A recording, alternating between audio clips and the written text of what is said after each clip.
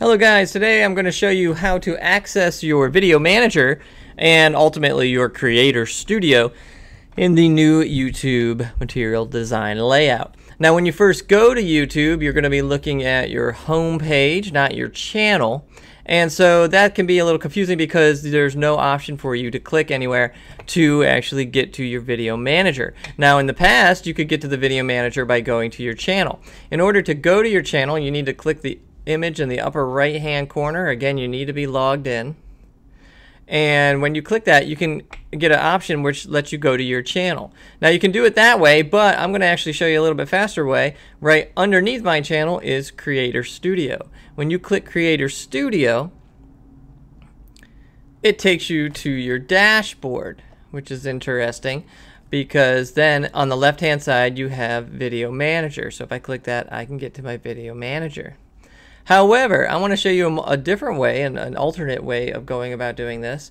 So there's an alternate method of going about getting to the video manager, and this is a little interesting because it's a little odd actually. If you're on your YouTube homepage or even on your channel, you can well, not on your channel, on your homepage, you can actually go to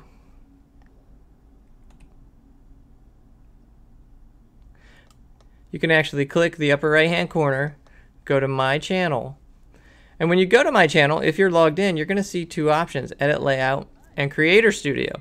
If you click Creator Studio here, give it a second to load up, and when you click Creator Studio here, it takes you right to your Video Manager. So I think that's a little odd because in one aspect, if you go to the Creator Studio, it actually takes you to the Creator Studio dashboard. If you click Creator Studio when it's on your channel, it actually takes you to the Video Manager. So in my opinion, not being consistent across all links, especially when it's called the same thing. But if you're trying to get to your Video Manager, you can do it one of those two ways. Okay, let me know if you have any questions.